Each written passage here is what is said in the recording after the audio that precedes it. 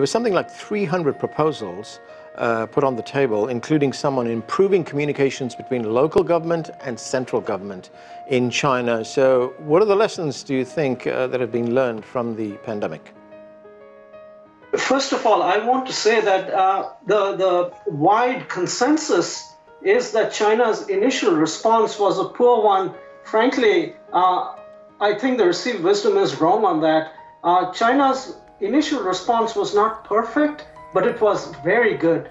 But nevertheless, speaking in that context, international health regulations do require that if you can give a notice within a 24-hour period, do so. It's important to have voices heard with regard, even at the local level. And I think the Chinese government has internalized this, and it's very helpful that it's moving out so quickly on broader epidemic prevention by passing legislation, but also specifically certain deficiencies in terms of reporting these sort of incidents. That reporting didn't have to wait from December 27th to December 30th, that it could be reported on December 28th itself.